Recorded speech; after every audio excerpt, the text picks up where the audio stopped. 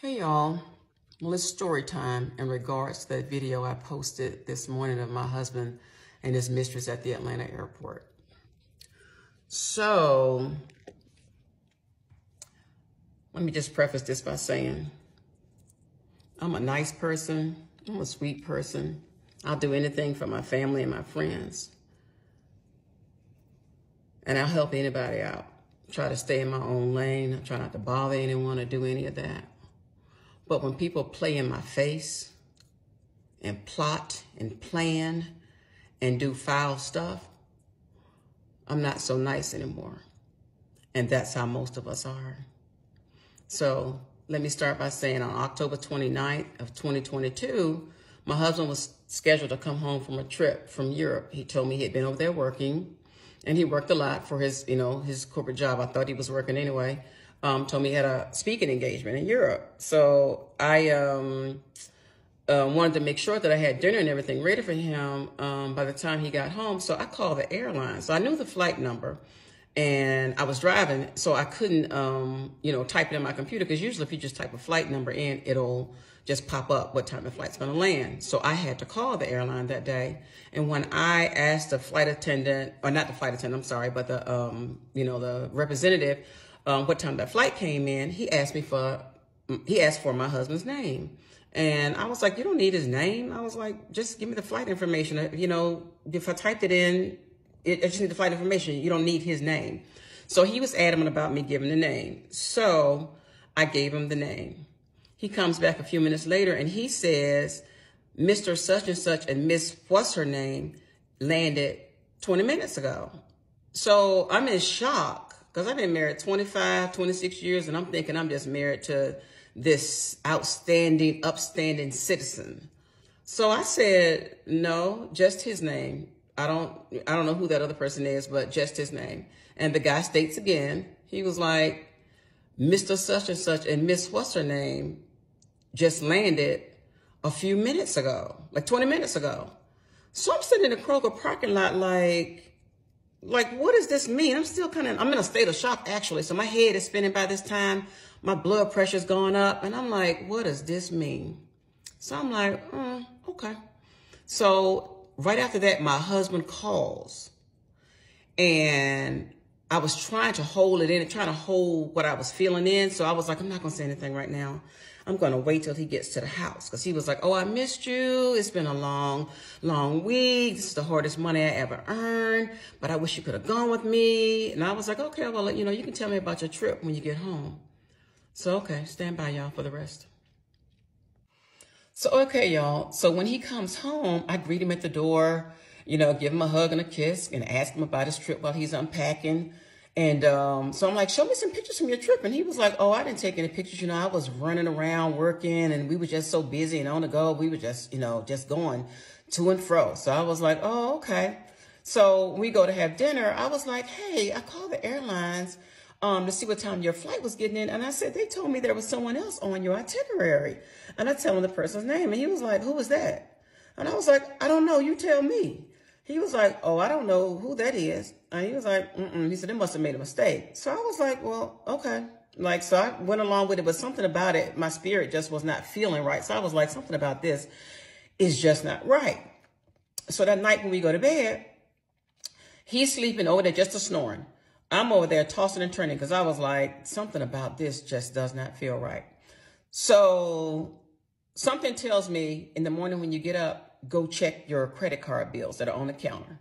So the credit card bills are all stacked up out on our kitchen counter, and I don't open them because I don't pay the bill. I mean, it's American Express bill each month. They be high. So I was like, I ain't got none on it, so no need for me to open them. But that was my account, and I added him to it years ago, and I just let him open it, open the bill and pay it. And there was sometimes I would open it, but most times I would just look at my portion of it and just keep it moving. So that morning when I get up, I go to church, and he tells me that he had to leave because he had to catch up on work and all that kind of stuff later on in the day. So I was like, okay. So I go to church, and when I come back from church, I get ready to go to the Falcon game. But something was like, check one of those credit card bills before you go.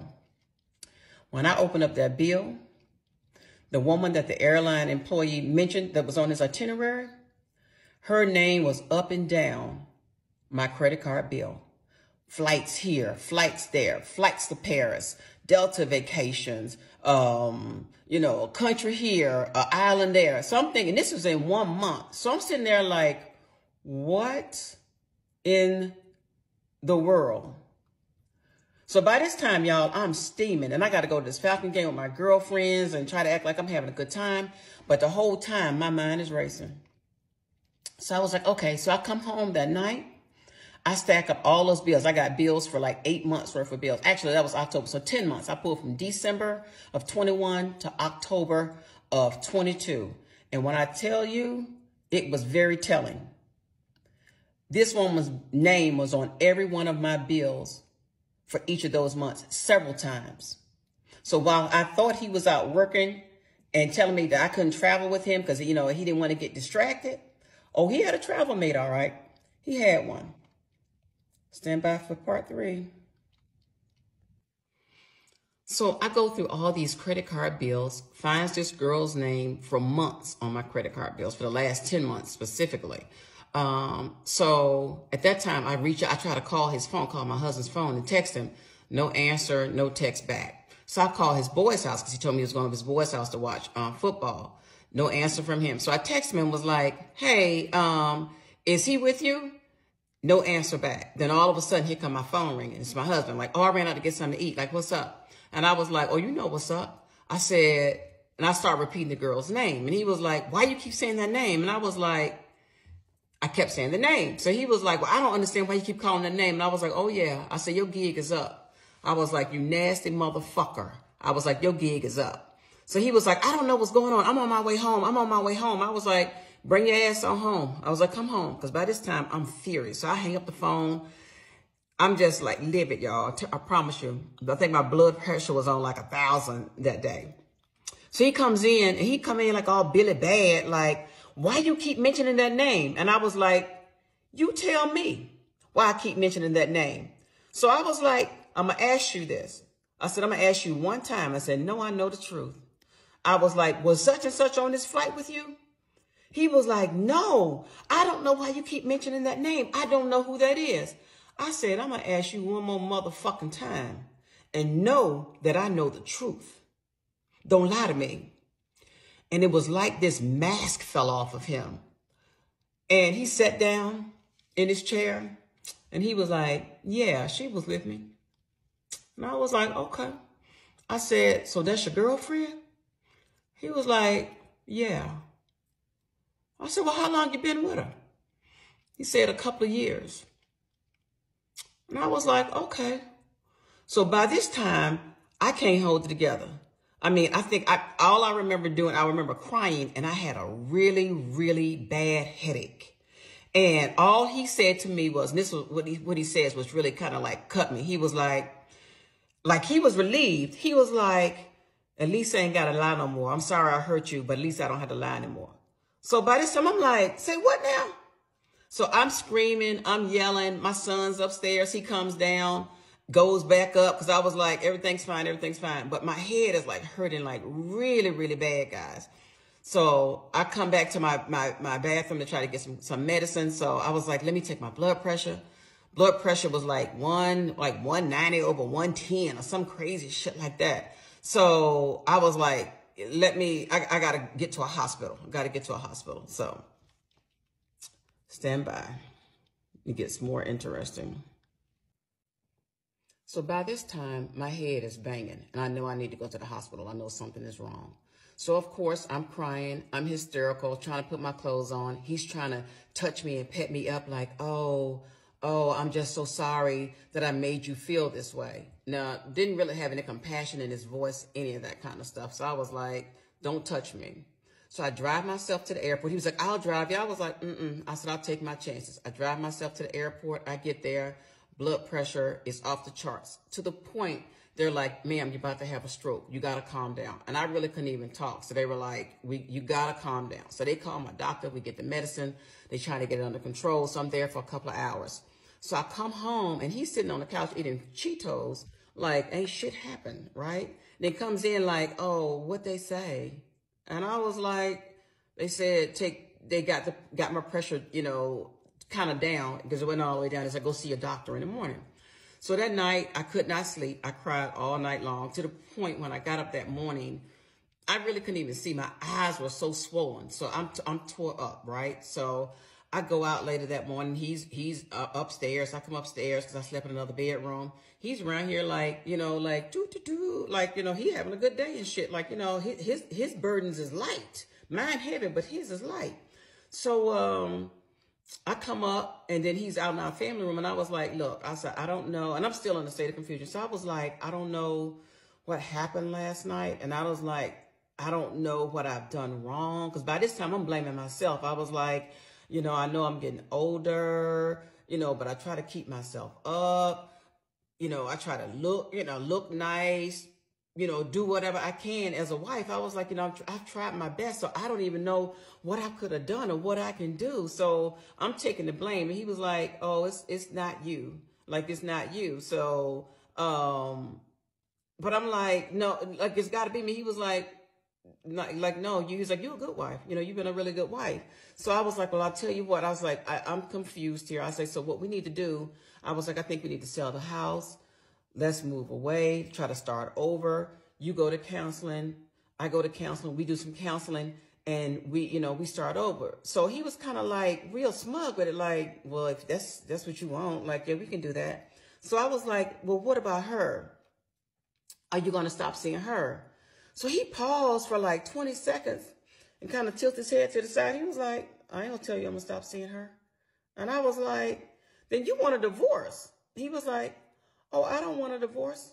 He was like, I ain't gonna let nobody fuck up my money. And I was blown away. Y'all, when he hit me with I don't want a divorce, but I'm gonna keep seeing her because I ain't gonna let nobody fuck up my money. Let me tell you something. That was definitely the wrong answer and told me everything I needed to know about him, about the marriage, and what I needed to do next. So for the next couple of days, I'm still in a state of confusion. And I remember once I found the girl's name, I went to Instagram, good old Instagram, you know, go look there, you find anything. So I look up her name, I see her, and I'm really like feeling down. I'm like, oh my God, like she's beautiful. You know, he wants him someone younger, like I ain't all that, So I'm just tearing my ass up. So, you know, my girls called later that day. My best friend called that morning and was checking in on me. And I was trying to hide it from her, but I couldn't. So I'm like in a ball of tears, tell her what's happened. She's in a state of shock. And usually she always got something to say, but she was left speechless. So she calls my other girlfriend. She calls. We all in a state of shock. Everybody's tore to pieces. So that day, after, you know, I tell them what happened and everything, everybody, we just call it, we all were shocked. So the next day I go and meet with them because I see this girl on Instagram and I'm telling them about it. So they asked me to come out to lunch, have lunch with them, my two girlfriends. So, because they needed to tell me something. So, and I bring it up. I was like, well, I see her pictures on Instagram. And I was like, she's pretty. And they were like, girl, she ain't all that damn pretty. Like, that's filters and plastic surgery and a whole bunch of other shit. Like, girl, it ain't even all that. And they were like, and kind of, it's like, we ain't trying to offend you. Y'all actually kind of favor each other. Like, she may be the younger version of you. So I'm thinking, like, I don't look like her. Like, that girl's, you know, pretty. Like, I don't look like that. So in the interim, I was like, well, at least I said they don't have any pictures of themselves up on her Instagram. So my girlfriends was like, that's why we needed to meet with you. Because they were like, there is a picture out there. So by this time, y'all, I'm devastated. So our food tries to come. We have papados. Food comes. I'm so distraught from tears and looking a hot mess. Couldn't really even eat. And we went into how bad off I was. You know you bad off when you can't do this. We needed to pray over our food. I couldn't even put my hands together to pray. I have never had that to happen. I couldn't even pray. I literally put my head down on the table while they were saying a prayer and cried. And basically they made me try to eat because I really could not eat anything. So it was just a complete mess. So when I get home, my husband, he was actually gone. I think he was gone, but, you know, he claimed he had a trip or something. And then he tells me when he did come home, like, well, I need to talk to you because I think we need a little break. So he was like, you need a break so you can think about some things. And I was like, huh? Like, I need to think about some things. He was like, yeah, you need a break so you can think about some things. So yeah, to add insult to injury, he tells me he needs to go away for 3 to 6 months for me to think about some things and to think some things over.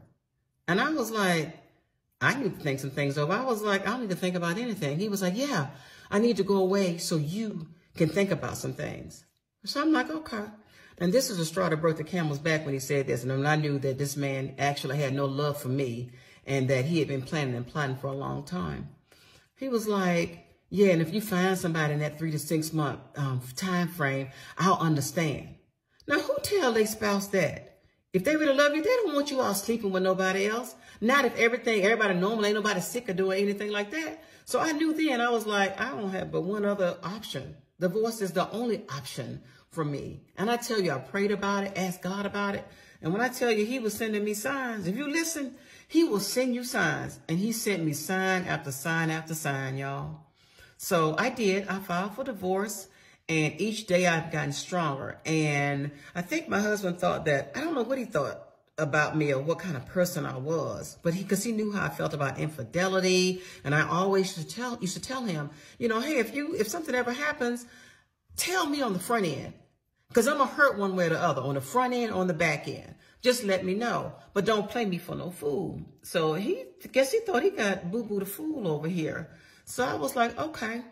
And for Miss Girl that you saw in the video, yeah, she knew about me. He would have her at restaurants, hotels, games, had other women serving me my drinks. They'd feet under my table speaking to me. And he's sleeping with all these women.